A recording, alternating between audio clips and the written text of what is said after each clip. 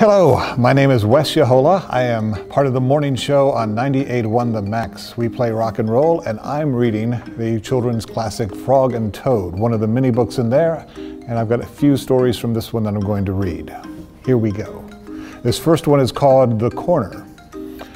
Frog and Toad were caught in the rain. They ran to Frog's house. "I am all wet," said Toad. "The day is spoiled." "Have some tea and cake," said Frog. "The rain will stop. If you stand near the stove, your clothes will soon be dry. I will tell you a story while we are waiting." "Oh, good," said Toad. "When I was small, not much bigger than a pollywog," said Frog, "my father said to me, 'Son, this is a cold gray day, but spring is just around the corner.'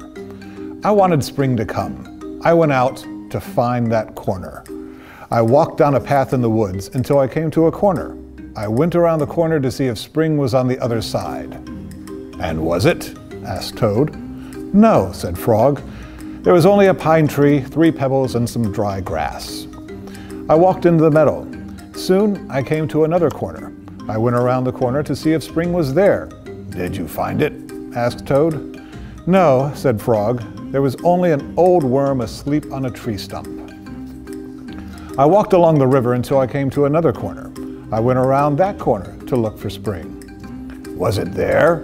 asked Toad. "No," said Frog. "There was only some wet mud and a lizard chasing its tail." "You must have been tired," said Toad. "I was tired," said Frog, "and it started to rain.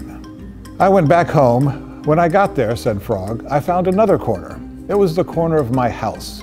"Did you go around it?" asked Toad. "I went around that corner too," said Frog. "What did you see?" asked Toad.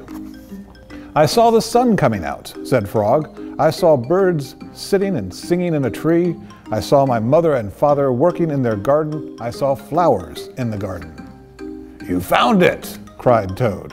"Yes," said Frog. "I was very happy. I had found the corner that spring was just around." "Look, Frog," said Toad. "You were right. The rain has stopped." Frog and Toad hurried outside. They ran around the corner of Frog's house to make sure that spring had come again. This next story, from Frog and Toad All Year, is The Surprise. It was October. The leaves had fallen off the trees. They were lying on the ground. "I will go to Toad's house," said Frog. "I will rake all of the leaves that have fallen off his lawn. Toad will be surprised." Frog took a rake out of the garden shed.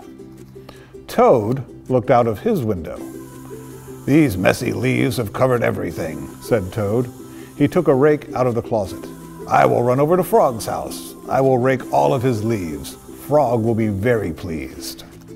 Frog ran through the woods so that Toad would not see him. Toad ran through the high grass so that Frog would not see him. Frog came to Toad's house. He looked in the window. "Good," said Frog. "Toad is out. He will never know who raked his leaves." Toad got to Frog's house. He looked in the window. "Good," said Toad. "Frog is not home. He will never guess who raked his leaves." Frog worked hard. He raked the leaves into a pile. Soon Toad's lawn was clean. Frog picked up his rake and started home. Toad pushed and pulled on the rake. He raked the leaves into a pile. Soon there was not a single leaf in Frog's front yard. Toad took his rake and started home. A wind came. It blew across the land. The pile of leaves that Frog had raked for Toad blew everywhere. The pile of leaves that Toad had raked for Frog blew everywhere. When Frog got home, he said, "Tomorrow I will clean up the leaves that are all over my own lawn." How surprised Toad must be. When Toad got home, he said, "Tomorrow I will get to work and rake all of my own leaves." How surprised Frog must be.